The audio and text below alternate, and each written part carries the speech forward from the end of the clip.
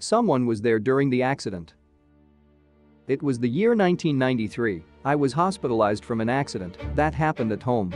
What happened was I was at the upstairs bedroom folding up some clothes. All of a sudden, my 5-year-old child's toy ball flew across the hallway.